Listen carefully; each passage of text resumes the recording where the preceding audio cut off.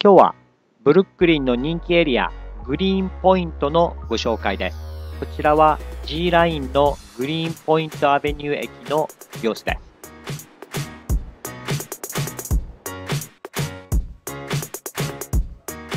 こちらは駅周辺の様子です。このグリーンポイントですが、ブルックリンの最北部に位置しておりまして、今日はこのエリア内の一番北の部分をご紹介させていただきます。このマンハッタンアベニューを北へ数ブロック歩くと、こちらのアッシュストリートに着きます。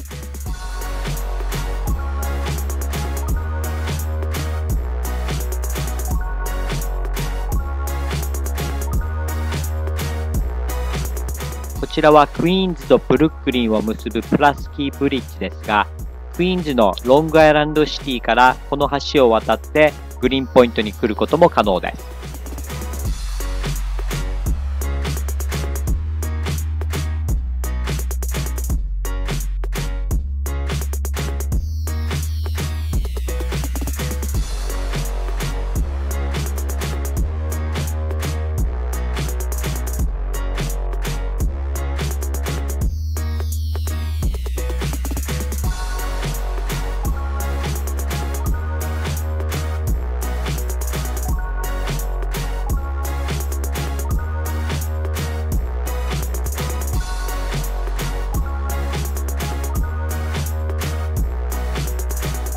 こちらがブルックリンの最北端になります。この川を渡った向こう側がクイーンズです。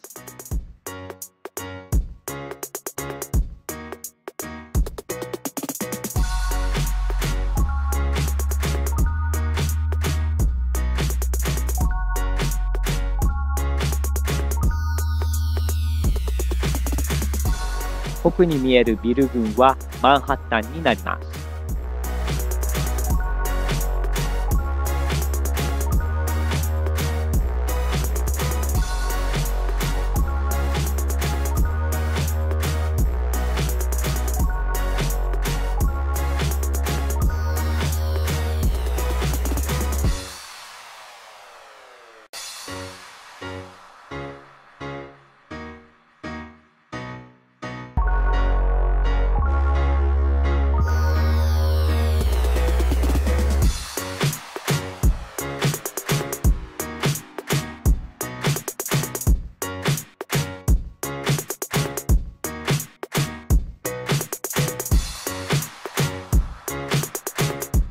こちらはアイスクリーム屋さんになります。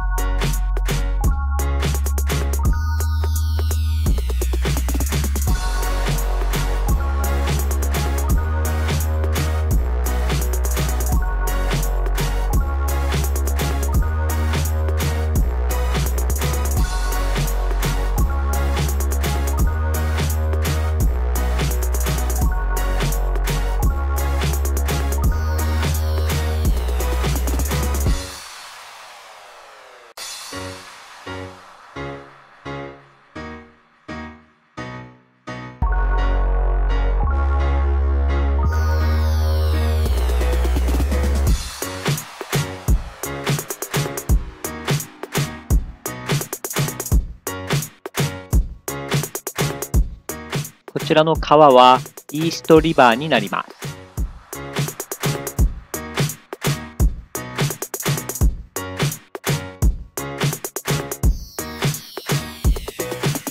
こちらはエンパイアステートビルディング。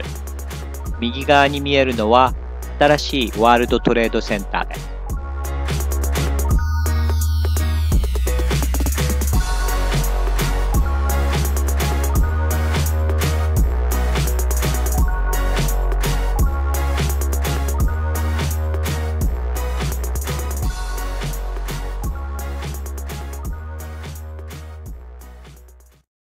今日は、ブルックリン内の、グリーンポイントと呼ばれるエリアの、一番北の部分ですね、この辺りの様子をご紹介させていただきました。動画が、始まったのはこちら、G ラインのグリーンポイントアベニューという駅、こちらのインディアストリートと、マンハッタンアベニューの、出口から、動画始まっております。その後、一気に、こちらアッシュストリートとこのマンハッタンアベニューまで動画は、飛びまして、この辺りに行くには、以前ご紹介させていただいた、こちらの橋、クイーンズと、ブルックリンを結ぶこのプラスキーブリッジ、こちらをクイーンズから、渡ってきて、ここまで来ることも可能です。動画は、この、川の近くですね、まず、ご紹介させていただいて、その後、こちらのコマーシャルストリートをずっとこちらの方に歩いてきて、最後はこの辺りで、動画が終了している形となっております。では。